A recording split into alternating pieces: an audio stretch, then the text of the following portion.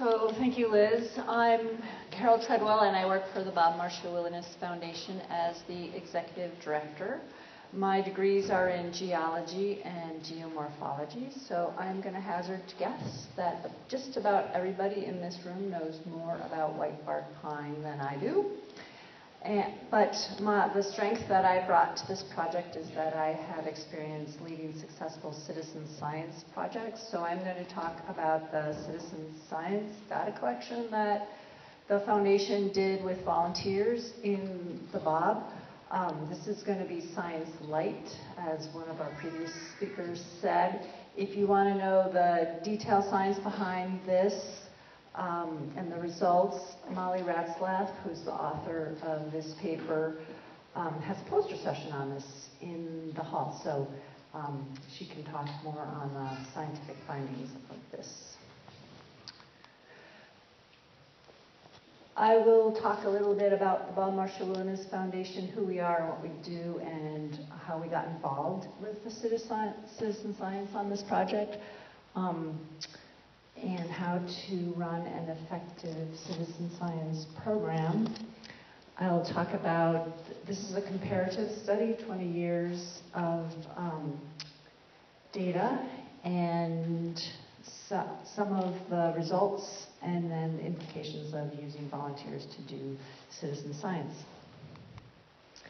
So a little bit about the Bob Marshall Wilderness Foundation. We engage volunteers in meaningful projects that give back to wilderness by providing stewardship through opening trails, removing noxious weeds, and other conservation projects, including this citizen science project. And every year, we coordinate about 40 volunteer projects that utilize volunteers, about 300 to 400 volunteers.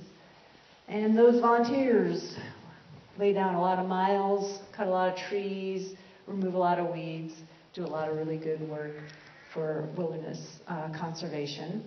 And in return, we feed them really well to fuel them on their long hikes in the wilderness. Trips last anywhere from 3 days to 9 days, depending upon how deep into the wilderness they get. The value of that labor that they donate to public lands is somewhere around $400,000 every year. So the bottom line on this is that we are very effective at getting volunteer boots on the ground. We lead them, feed them, keep them safe, and give them direction on how to do good work. So the local Whitebark Pine group, working group here, thought that we would be a cost-effective way to get some data to revisit whitebark pine plots that had originally been studied back in the 90s. There was no Forest Service funding to go into wilderness at the time from any of the departments that was interested in this study. So we took it up and put the boots on the ground and found some funding for it. For those of you who are not familiar with this part of Montana, the Bob Marshall Wilderness Complex is actually composed of 3 different wilderness areas: the Great Bear, Bob Marshall, and Scapegoat Wilderness. It's a 1.5 million acre area, and 44% of it has the potential to support whitebark pine. So a little background. The original study on assessing the health and status of whitebark pine in the Bob was conducted in the early 90s. Bob Keene et al., I think it was his dissertation research, examined 116 plots in the Bob Marshall Wilderness Complex using standard forestry methods. In 2013 and 14, we employed volunteer groups to go out and revisit 20% of those plots, or 25 plots. And this on the right is a picture of one of our volunteer groups, our crew leader, Jimmy Durda, who is here today. And we also were accompanied on some of our trips with some Forest Service helpers. This is Eric? Elliot. Well, I got the first letter right. And our volunteer group. One thing about the composition of our volunteers is it's people who have time to can donate their time. So many of those folks are of retirement age. And I think when Bob and his colleagues went out and visited, they were young, strapping lads and lasses of the ages in the early 20s. So some of the peaks and ridges that they visited were quite gnarly climbs, and we tried to accomplish this with a different age group. So one of the things that volunteers look for when they sign up is this going to fit with what I can do. So maybe they didn't want to swing a Pulaski or be on one end of a misery whip, so instead they decided they would hike to the highest peaks in the Bob. So this is a map of all the plots that we revisited, and you can see we tried to cover the landscape from north to south and east to west.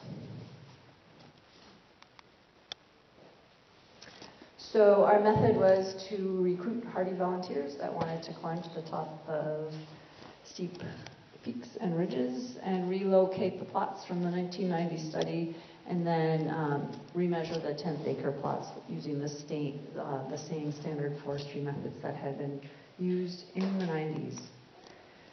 The first step in this is to train the volunteers, because your data is only as good as the training you give your volunteers. So first we trained the crew leader, and then the crew leader would take the volunteers out and train them. So training, training, training. And here's Bob sitting on the top of a desert mountain talking about some important thing about whitebark pine, and then demonstrating the difference on identifying whitebark pine versus western white pine. When the volunteer groups reached camp, they would also receive some training and background. Why are we doing this? This is how you measure DBH, all that kind of stuff, before they actually hiked to the top of the mountain and had to do that. So training, training, training, and practice, practice, practice. The first step was to relocate the plots, and these plots are in wilderness, so they were not monumented, because leave nothing behind and leave no trace. So it's a bit of a challenge. The plots had been marked by GPS, and photographs were taken from plot center. But the first challenge, of course, was that in the 90s, GPSs were big boxes on the top of long sticks, and the military scrambled the signal, as you know. So, and they also took data in a different coordinate system. So we had to convert NAD 27 to WGS 84, and then we would use the GPS to navigate to plot center, take the photographs out, and then try to refine our location. Surprisingly, this worked well in many locations. In some locations, we ended up on the wrong side of the mountain, and in one incident, we climbed to the top of a ridge to find that this beautiful 1,000-year-old whitebark pine had been burnt down by a fire in the 80s.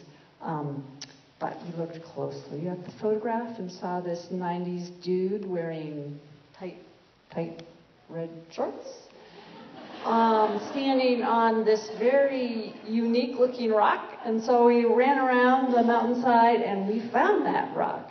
And here's our volunteer, Melissa, and she's standing on that rock and leaning on this tree that's no longer there. And then we measured out the 10th acre plots, and we measured trees and snags and counted saplings and seedlings. For trees, we measured height, crown base height, DBH, canopy position, and health. And if it was a whitebark pine, we would assess the percent of crown kill if it was affected by rust. For snags, we measured the same information plus decay class and recorded the cause of death. I would say this is probably the most difficult piece of information to collect. It's very hard to train volunteers to identify cause of death in a snag that's been laying on the ground for 20 years.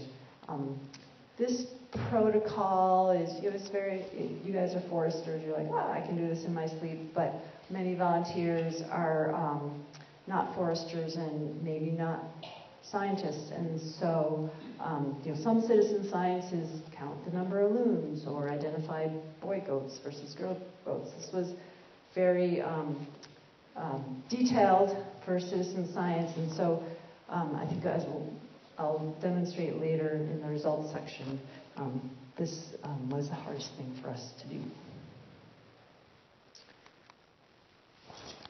Once we were at the site and measuring this, it's very important to keep volunteers busy. They've taken time off work, their time away from family, and they don't want to stand around watching somebody else do the work. They want to be engaged in the science. So we divided up the work. One person was the DBH measure, the crown base height measure. Another person would be designated to take data. Another person would measure out the 10th acre plot. And another person would be trained to use a clinometer to find the tree height. So everybody was happy and busy. Some of the results, and like I said, Molly can talk more to this in front of her poster.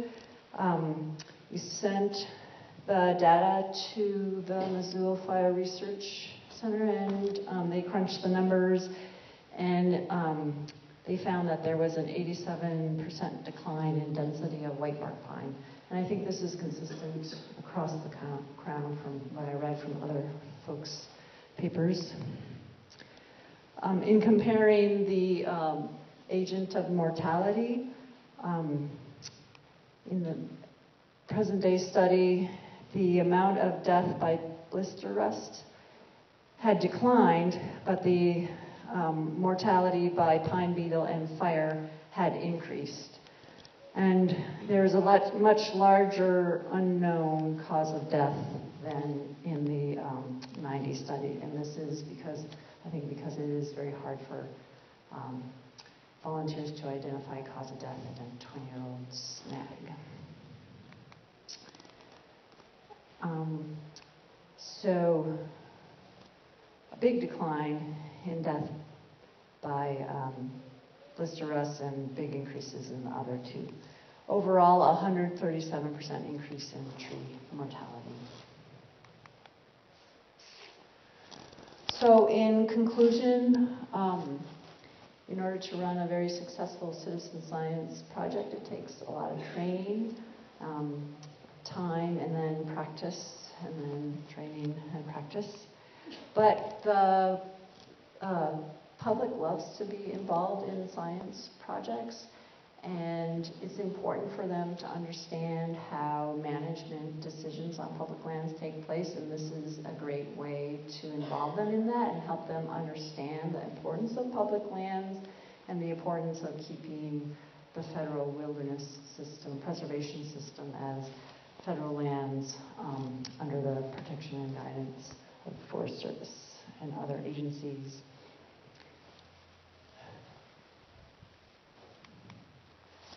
And last slide, I'd like to thank the Forest Health Protection for funding this project through Whitebark Pine Restoration Program. I'd like to thank Signe LaFlaren for her help the first year of the study.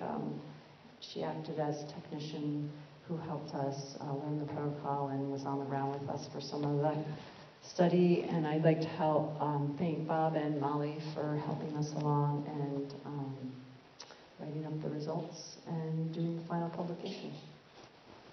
Thank you.